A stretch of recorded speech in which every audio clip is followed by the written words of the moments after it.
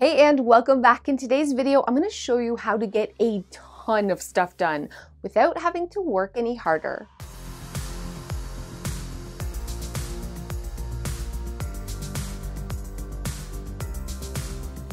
I've read every book on time management and productivity for two reasons. The first reason is I want all the good stuff in life. I don't want to worry about money. I want to have a successful career. I want a clean house. I want lots of hobbies. I just want all the good stuff. But the second reason is I'm incredibly lazy and I don't want to work. I want all the things, but I don't want to have to work for it. You know what I'm saying? And that's what I've discovered. These little hacks and tricks. And the number one hack, the number one trick that has the biggest impact is daily planning. So that's what I'm gonna do today. I'm gonna show you exactly how to plan, make it feel effortless, and I'm gonna show you 5 different ways to plan because everybody's different. So find the one that's gonna work best for you. So I'm gonna start with the technique that I use and love. It's pretty amazeballs. You might be a person who's already doing a planning thing. A lot of people do. You're writing down your appointments or the big things you want to do in either a planner or on a calendar, but daily planning is different. What I mean by that is managing your day and the tasks that you're doing in that day. And so for me, the technique I use is called the top 3 technique. So every single night before bed, I brain dump all the things that I want to do the next day. These can be things like vacuum or big things like film a video or I don't know what you do in a day, but all the cool things you want to do. So you brain dump them all out and then you circle your top 3. So you pick the biggest, most important things, the things that are going to give you the biggest bang for your buck. And those are the things that you focus on the next day. A lot of people also call this eating your frog. You've probably heard me talk about that before. So what you want to do is either grab a notebook. If you're visual, use Post-its or have something up that you can see and write down your top 3, starting with the most important thing. And this is all you're focusing on that day. This is what you're getting done. You may have other things that you want to do. You may start vacuuming or wander away, if you're like me and get distracted. But having this written down some more, even in your phone with alerts to remind you of your top 3, is going to help you prioritize your time, know what's important, and refocus you back to those 3 things. If I do those 3 things, I just go back to my brain dump and pick something new to continue on doing. But at the very least, if I can get these 3 things done, I am way more productive than I would be if I was just doing whatever I felt like doing in the moment. I promise you, this top 3 method is pretty amazing. This next daily planning technique is perfect if you have ADHD, you get easily distracted, or you have a really big task that feels overwhelming, but you have to break it down into little parts. This is called the Pomodoro technique.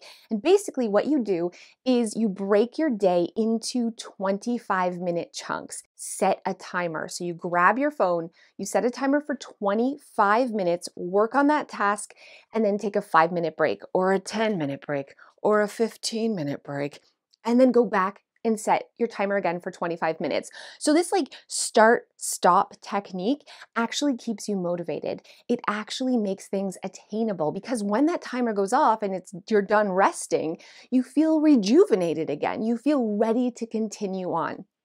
My kids use this technique for studying all the time. And I really do use this technique on big projects where I'm feeling very overwhelmed. And the only thing you need to do this is a piece of paper, even your daily planner, and some sort of timer. So again, the Pomodoro, it doesn't have to be 25 minutes, but this start-stop technique throughout your day, giving yourself a ton of breaks, will make you so much more productive.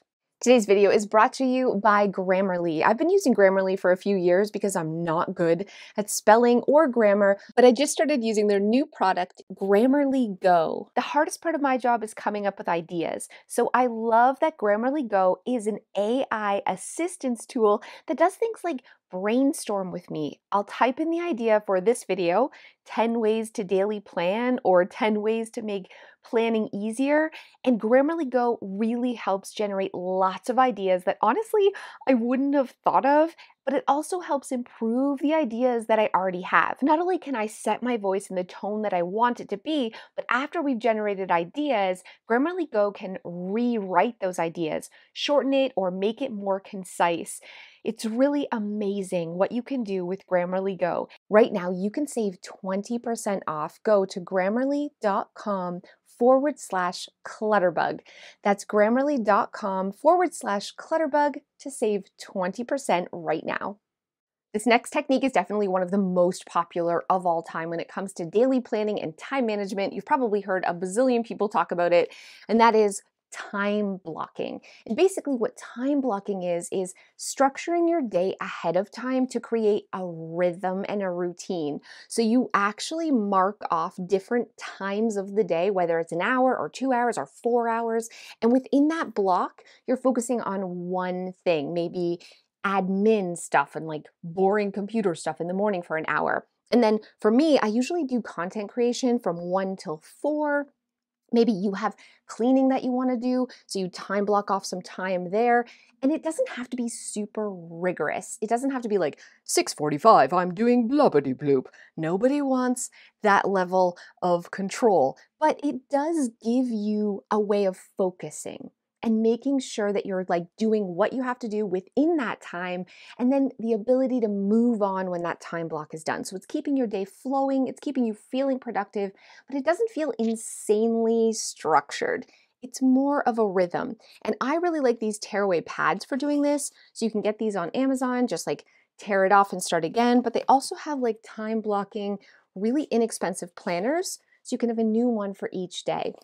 This technique isn't for everyone. If you don't love the idea of this type of structure, I get it.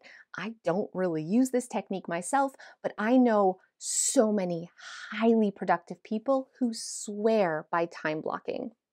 This next technique is called Get Things Done, and it's really perfect for perfectionists, overthinkers, people who are really overwhelmed with all the amazing things that they want to accomplish. What you do is start by brain dumping or typing out all the things that you want to do, whether it's paint the bedroom, vacuum the house, do the garden outside, put them all down. And next we organize them. Most people who use this technique organize using apps like Trello or other type of online digital organizing tools, and they'll color code and they'll put things in different little folders and categories. But you can also do this with post-it notes, just using different colored post-it notes. So you could put all the home DIYs into one section. All the cleaning can be another color. Maybe you want to do something for work. Maybe it's course creation or write a book. All of the work-related tasks can be another color. And so you want to break them down and organize them. And now every day you just pick from the different tasks. This helps people who definitely overthink, who overplan, really get organized. Get your thoughts organized and have one central place for everything, but it doesn't feel as overwhelming because everything's in different categories, whether it's digital or it's just using post-its. It's going to help you stay focused and feel really, really productive. But most importantly, it's going to kind of give you ideas of where to start because you just have to pick one color and one thing and focus on that first. And the last technique is definitely the easiest, but one that, believe it or not, very few people actually do, and that's a basic daily to-do list. I want you to think about your own life. You probably get up, you go to work, you come home, you make dinner, like you have things you're doing, but have you written an actual to-do list? Things outside the things that you just routinely do. This is key. And I'm going to show you some of my favorite tools that I use. I'm serious, this has changed my life. Obviously, just having a notebook. I have notebooks in every single room in my house, mostly because I have ADHD, but also because writing a to-do list, it gets it out of my brain, it puts it on paper, which means I'm way more likely to actually do it. It also helps me focus, so I can now take my brain dump and do the top 3 technique. But my daughter, who's in grade 11 and struggling, she loves these tearaway pads. This one I know has a swear word on it. Listen, it's for a teenager. She loves this. And I'm telling you, she's getting so much more done. So every morning she writes down all the hard stuff she has to do and all the easy stuff she has to do. And she doesn't always check it all off, but just breaking it down into like hard and easy, for some reason that really helps her brain. She usually picks the easy stuff, but sometimes she'll pick like one or two hard things too. So this is a great daily technique to use. Also, if you're more of a week planner, I do love this big tearaway pad too. So it gives you just a few like daily to-dos that you want to. This isn't like going to a doctor's appointment. It's what are you doing this day? What do you want to accomplish? That's above and beyond the normal things that you do, like going to work, having dinner, going to bed. Write them down on here, and I promise you, you're way more likely to get them done.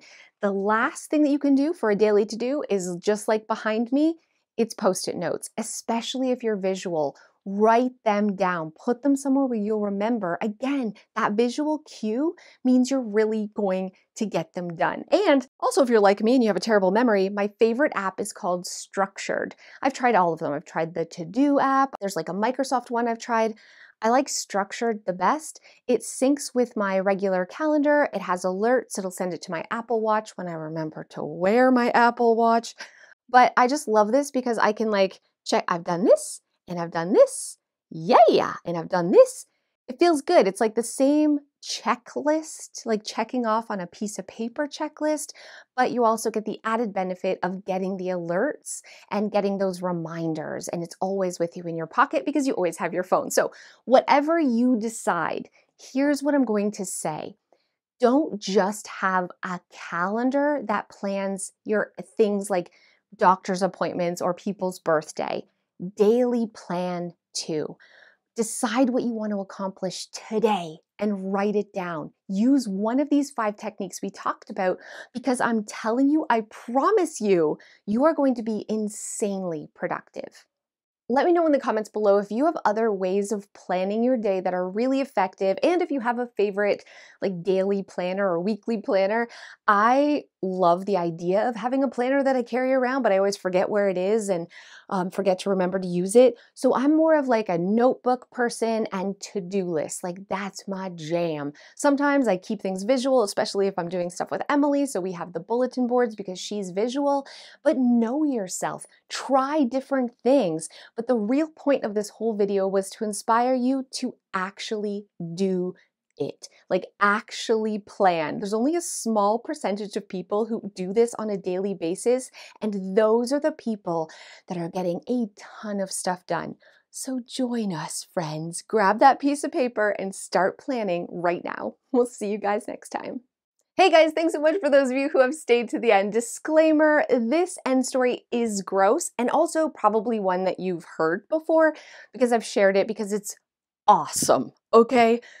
This is the story about something my grandmother did. It's her birthday, so in honor of that, I thought I would share her weirdness with you. She doesn't mind me sharing this because she's hilarious and awesome and always laughs at all her ridiculousness, whether she's getting stuck in a recycling box for 4 hours, whether she's just, oh my, lost and driving around with groceries on the top of her car. My grandmother is a hoot, you guys. But this one story kind of stuck with me. She went to a baby shower at somebody's house. There was a ton of other ladies there. She was waiting in line to use the restroom. When it was her turn to go in, she discovered that there was a giant poop in the toilet. So big that it wouldn't actually flush. And the water was like overflowing. So she turned off the water to the toilet. But then she didn't want like the people outside to think that this was her poop. The people waiting in line, you know? So like she could have opened the door and said somebody else clogged the toilet. She could have used the toilet brush to mash it up. There's things she could have done, all of which are gross.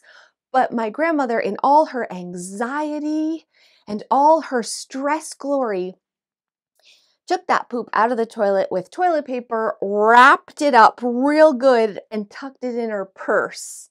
Then turned the water valve back on and flushed and then left the bathroom. But now she's got a poop in her purse. But she continued on the whole, she didn't want to like take the poop and put it in a garbage can. She's like, I'll take it home and throw it out. So she continued the rest of the party with someone's giant poop in her purse. Someone else's giant poop in her purse, and then went home and drove home with the giant somebody else's poop in the purse. And I just think this is like people pleasing or anxiety. I don't know what you call this, but also like I could totally see myself doing this. You know what I mean? Let me know in the comments below if you can see how this happened to her, because she didn't want to be embarrassed. She didn't want the other people to be embarrassed. So she just fixed the situation, and now she's forever known as the grandma with the poop in her purse. Thank you guys so much for watching, and I'll see you next time.